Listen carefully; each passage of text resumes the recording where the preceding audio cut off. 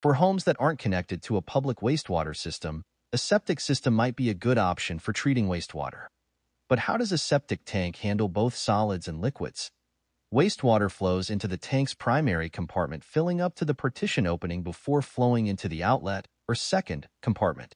Both compartments will fill up to the outlet pipe where the effluent flows from the tank to the disposal field. Incoming sewage contains solids that settle at the bottom of the primary compartment, with small amounts moving into the outlet compartment. Fats, oils, and greases will accumulate at the water's surface.